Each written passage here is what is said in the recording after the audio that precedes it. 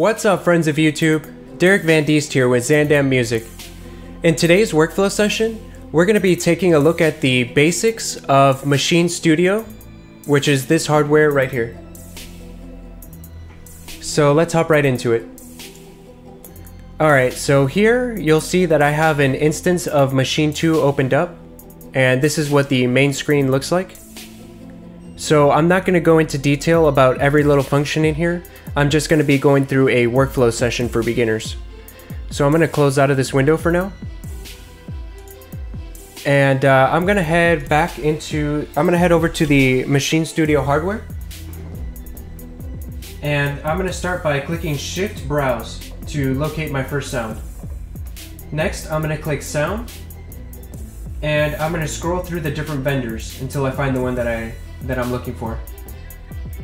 So here it is, Arturia.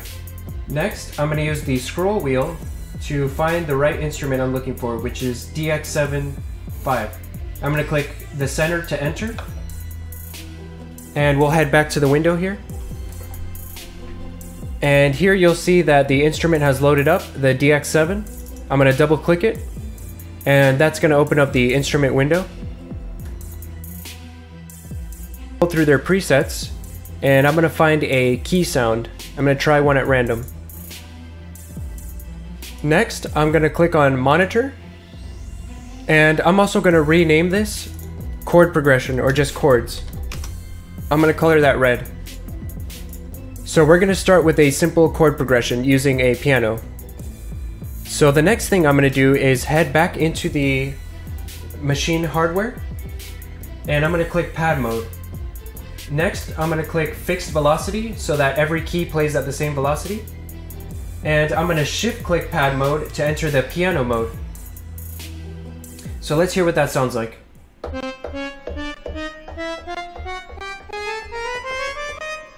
Alright, so I'm going to go back to the window and I'm going to look for a different preset.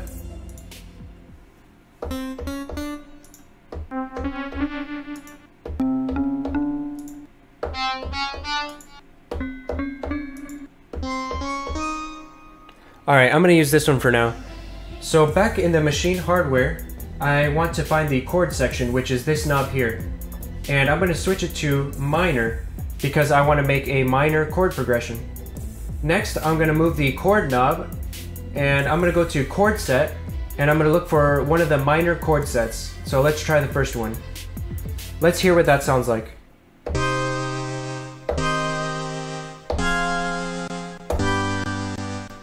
Alright, for the sake of this demonstration, I'm just going to use that chord progression. So let's head back to the window, and I'm going to close out the instrument, and I'm going to click randomly on anywhere in this window so that I can set the pattern length. And I'm going to change the pattern length to 4 bars. Next, I'm going to remove that so that I can start fresh.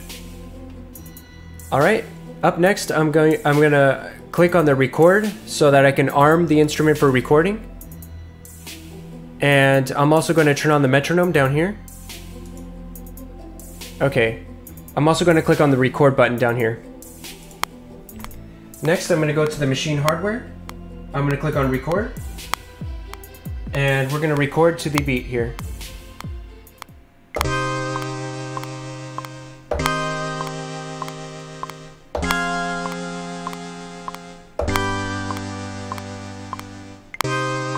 Okay, next I'm going to click Quantize.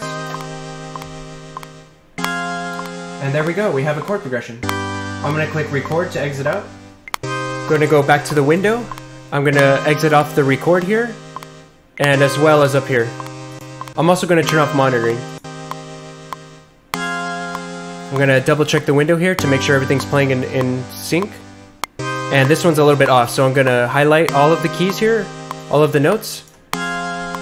And I'm going to click and drag them to the start. I'm going to turn off the metronome.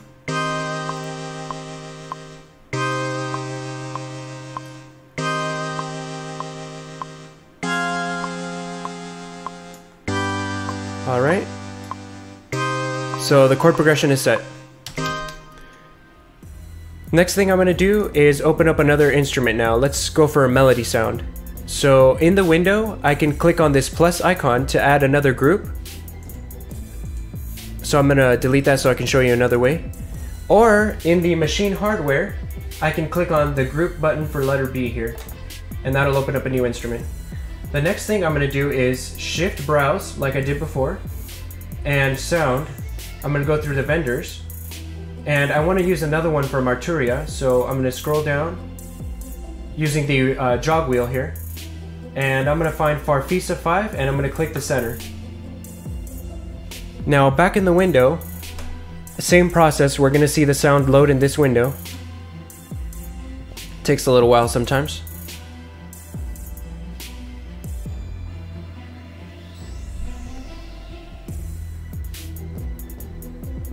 There it is. I'm gonna double click it.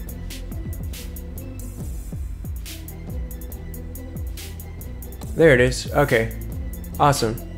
Let's see what we can find here. I'm gonna find a another key, and it looks like they only have 3. So let's try the first one. Also, I need to monitor in order to hear what it sounds like live. So I'm gonna go back to the machine hardware. I'm gonna click on pad mode, and then shift pad mode for the keyboard. And I'm gonna take it off chord mode, which it is, it's off chord mode. And I'm gonna start playing to see if it's what it sounds like. So I don't like that sound. I'm gonna go back to the window and try a different preset.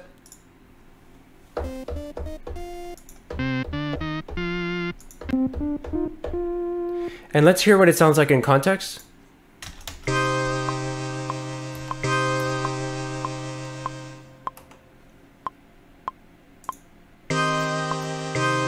And let me just turn off the metronome here real quick. There we go.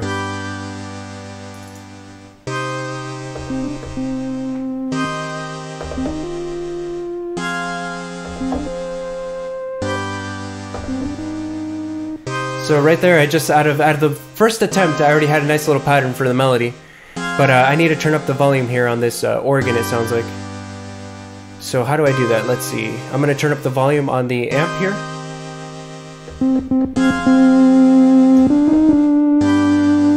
And unfortunately, there's a little delay for me on the hardware because I'm recording using OBS. So it's going to be a little difficult for me to program a MIDI, but I'll give it my best shot here. Alright, so same process. I'm going to go back to the window and click record on everything. So arm for recording. And I'm going to monitor as well as record down here.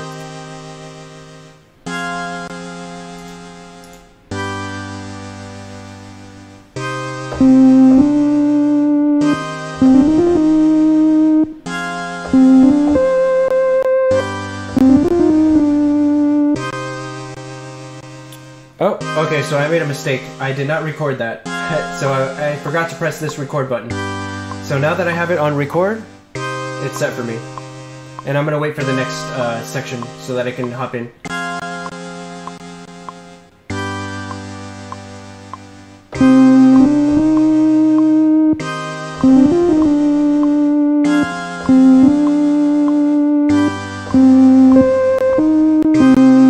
gonna hit quantize, take it off record, and head back to the window. I'm gonna take it off record, and I'm going to take it off monitor. Now I'm going to go back into the MIDI window and try to fix my mistakes. I don't want these notes to overlap, so I'm going to bring this back. Let's keep moving. I'm going to extend this. Bring this back. And it looks like we're pretty much set here. Oh, one more. This one here I'm going to extend, bring this back, and I'm just fixing my little mistakes here. Oh, this one needs to be brought up.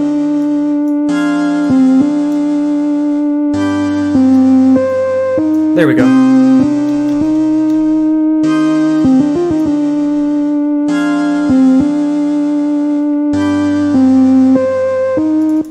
Alright, so next up I'm going to open up another group, and this will be the drum group. So back on the hardware, I'm going to click C to open up a new group.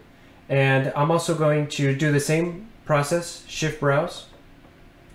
Only this time, I'm going to go back into the window and I'm going to open up one of my drum sets that I have, one of my presets. So I'm going to locate it real quick here within my files. And I have a hip hop soul pre-made Maschine kit. So I'm going to load the first one. And when I double click it, it's going to load all the instruments for me with a pre-made pattern. So I actually don't want that pre-made pattern. So I'm going to delete it. And by doing that, I can click anywhere and hit Control A to select them all, then delete to get rid of them all. So I'm going to head back to my Maschine hardware. And I'm going to click play. Start playing the drums with the music.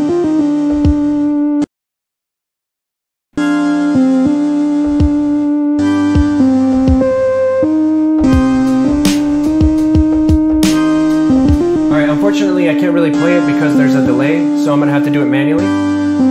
So let's start with the snare. So I'm going to head back to the window, and I'm just going to put it in manually. So I'm going to double click where I think the snare should be.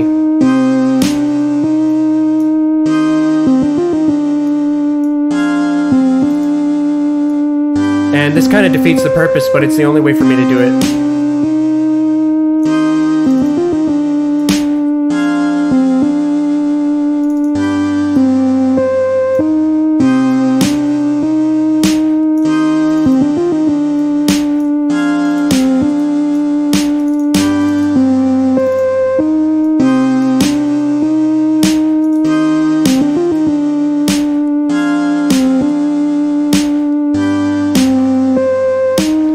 So now I'm going to add the kick.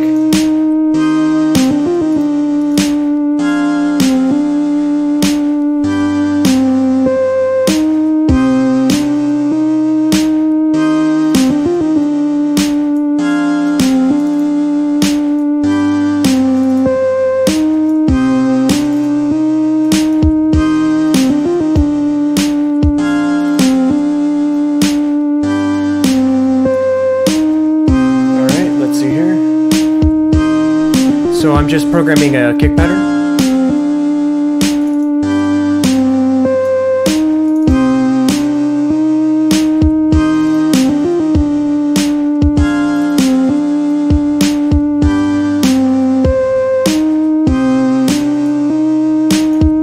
Whoops.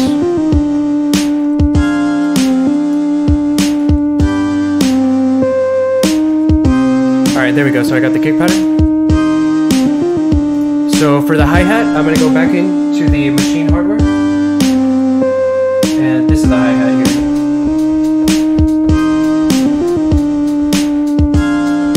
I'm going to click on note repeat, and if I hold it, I can note repeat that hi-hat if I hold it down. So by doing that, I'm going to click record, and back in the window, I'm going to record as well as monitor and record down here. And I'm ready to record.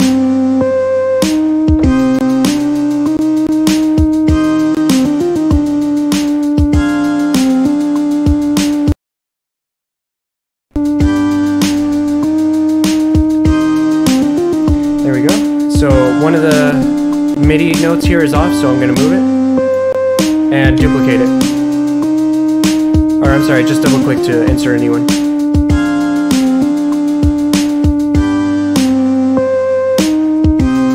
I'm going to turn off record and monitor.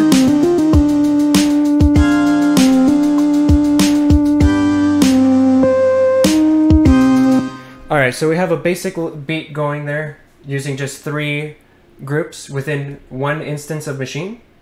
So I'm going to turn off record here in the Maschine hardware. And next I'm going to work on the sound levels. So I'm going to click Shift Navigation, or Navigate. And in the window here, it's going to bring me to the sound levels. As you can see, a little mixer here, a mixer window. So let's hit play. And let's start adjusting the levels.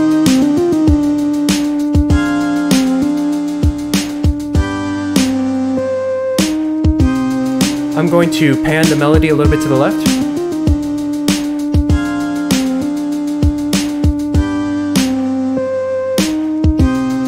Alright, now let's exit out of that window by clicking Shift Navigate in the hardware.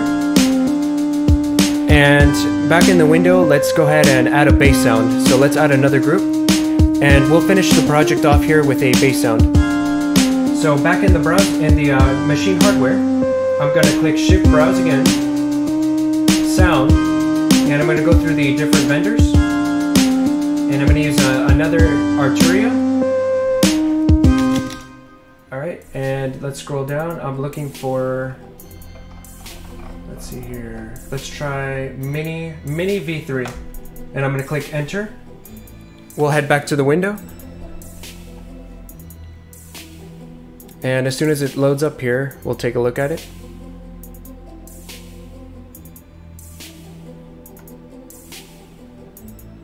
Alright, there we go. I'm going to double click to open up the Mini V3, and I'm going to go through their presets and find a bass sound. Alright, next thing I do is monitor that instrument, and I'll head over to the Maschine hardware. I will shift click pad mode to enter keyboard, and then I'll also click pad mode so that we're in the minor scale. I'm going to drop that an octave by clicking octave subtract here. Alright, I'm going to play the music and try to come up with a little bass progression here for it. Let's see here.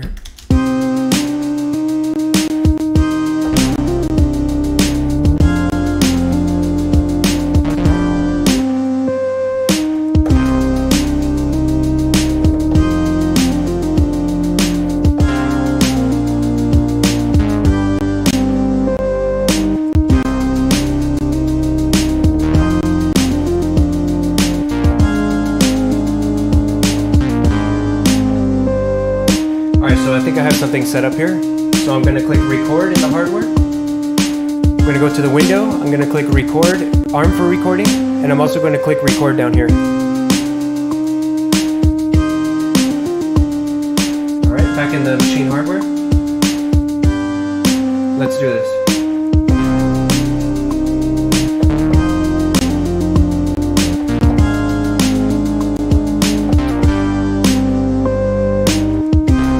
Quantize. I'm going to turn off the record, go back to the window, turn off arm for recording, turn off monitoring, and turn off recording down here. Now I'm going to take a look at the notes, make sure they're all sounding correctly.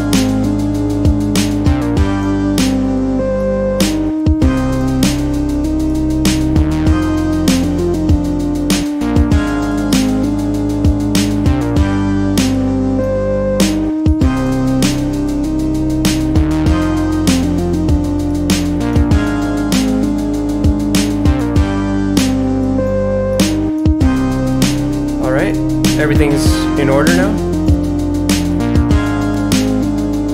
So I'm going to Control A to select all, and I'm going to raise all the velocity up to 100%.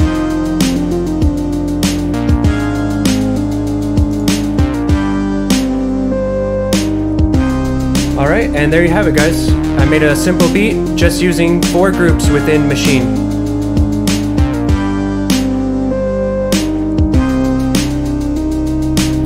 Alright, so the next thing for me to do would be to add some patterns to those.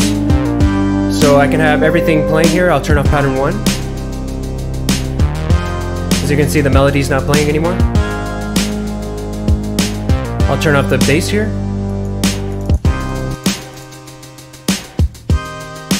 And I can use this technique within different scenes so that I can come up with a nice arrangement for the final product. I can also create a new pattern, for example, for the melody, and switch up the melody in a different scene.